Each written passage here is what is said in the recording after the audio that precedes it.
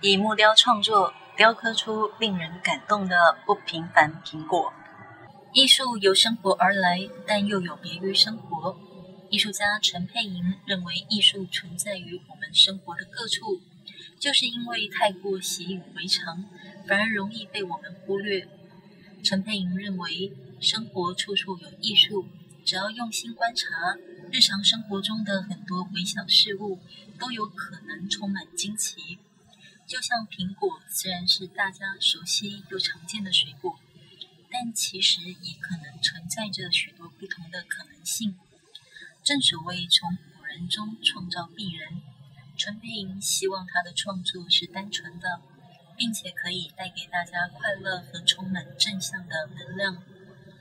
木头是孕育生命的植物，不论是香味还是温暖的触感，都让陈珮吟非常热爱。选择苹果当作创作题材，一开始很单纯的是因为陈珮吟很喜欢吃水果，包包里无时无刻总是有苹果。就在陈珮吟开始木雕创作的时候，突然发现吃苹果和雕刻木头很像，一个是用牙齿咬苹果，另一个是用刀子雕刻木头，一样都是减法的概念，但不同的是，苹果吃完了就没有了，木头雕刻却能够保存下来。法界新闻记者赖依荣台北采访报道。